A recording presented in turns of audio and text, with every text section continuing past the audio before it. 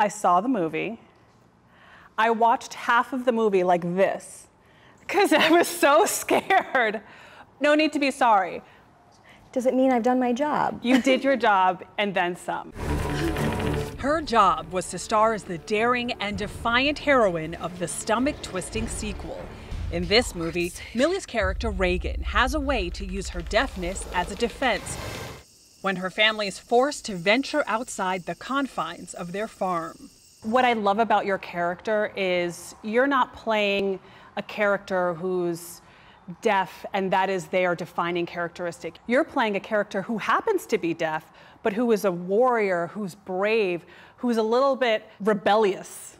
What does that mean to you? She's the heroine. She's saving the world, and it's really inspiring. It's helped me reframe how I can take advantage of all of these, quote, disadvantages and turn it around and make something more positive.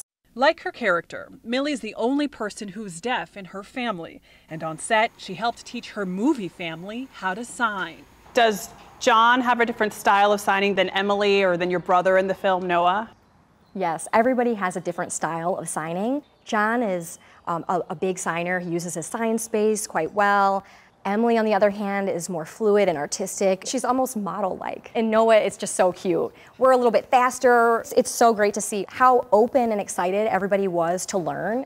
Her life experience also shaped the film in another way, as writer and director John Krasinski recently told our Gayle King. I thought the beauty, too, it would just all of a sudden go quiet. Yeah.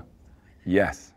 So we could see it from Regan's point of view. That's it. Well, that was my favorite thing. I had asked Millie's mom if Millie could hear anything, or was she completely deaf, and she said she actually can hear something. It's almost like she has an envelope that she can hear a low rumble. And I brought that to the sound guys, and I said, we have to try to achieve that. What does that mean to you, to be able to have audiences and probably millions of people be able to experience the world through your eyes? It's so nice to be able to see somebody else watch this film and understand what the perspective is like. Millie got her break when she was 14 years old in the 2017 movie Wonderstruck, starring alongside Julianne Moore and Michelle Williams. She auditioned as a favor to her drama club teacher. Never did I think I would become a professional actor. We don't see that. You don't really see people like me on the screens.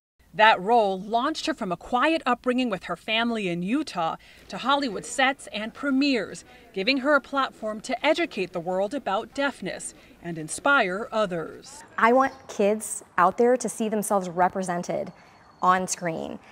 They can be the ones to save people. They don't have to be saved. Have you faced those challenges, people feeling like you need to be saved or people doubting your ability? Yeah, I would say growing up I experienced those types of things all the time. People would maybe feel sorry for me or pity me. And then it made me start to question myself, am I not normal? And it was hard to discover my identity. But after filming and, you know, just kind of growing up a little bit more, I'm finding who I am. I can tell people I'm proud to be deaf. So what's next for you, Millie? Well, I just graduated a couple weeks ago from high school, so that's very exciting. I'm thinking maybe in the future, potentially applying to film school. I'm very interested in writing, perhaps directing, maybe even producing. I just want to remind myself that I shouldn't limit myself.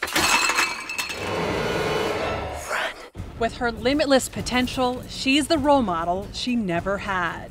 Adriana Diaz, CBS News, Pittsburgh.